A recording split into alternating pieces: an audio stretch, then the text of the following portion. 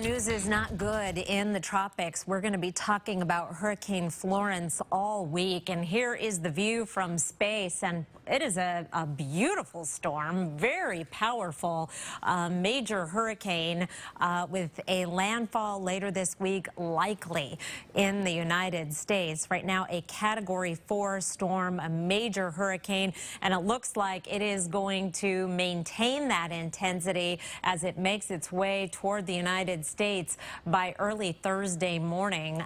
Right now, with 140-mile-per-hour sustained winds, potentially becoming a Category 5 storm somewhere along this track. But again, making landfall right now, it would appear as a major hurricane. The confidence in its projected path is fairly high. It is being steered by the Bermuda High. That is a semi-permanent area of high pressure that will easily just breeze Florence right on in. It looks like it will be staying south of Bermuda itself, making landfall somewhere along the mid-Atlantic. And again, that is early Thursday morning as a major hurricane, life-threatening storm surge, unrelenting rain through that region, and other major issues we will be covering as the week goes on.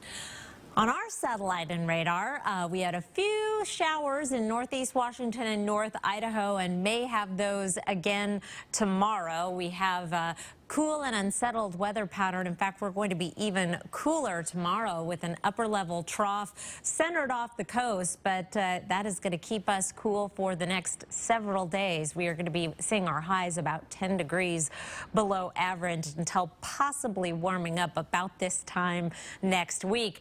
Unsettled, no major storms in terms of precipitation moving through, but we will have some hit-and-miss showers, and the best chance of rain this week is going to be over the higher terrain.